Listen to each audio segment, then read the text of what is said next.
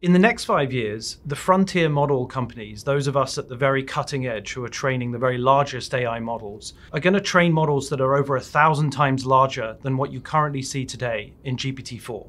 Instead of just generate new text in a one shot, the model will be able to generate a sequence of actions over time. AIs that can't just say things, they can also do things. It will be able to make phone calls to other humans to negotiate. It will be able to call other AIs in order to establish the right sequence in a supply chain, for example. These capabilities don't just naturally emerge from the models.